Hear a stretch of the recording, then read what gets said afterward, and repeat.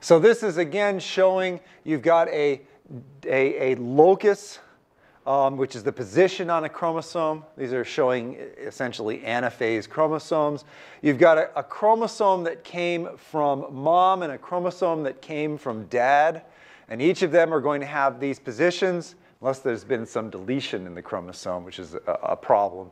And they're going to have genes that are located at the same positions, and each of them can have variations in those genes or not, each of these chromosomes. Here I'm suggesting that these genes, in fact, consist of different alleles rather than the same alleles by changing the color between the two. But every individual, every animal, every diploid plant is going to have a set of chromosomes that came from mom, a set that came from dad.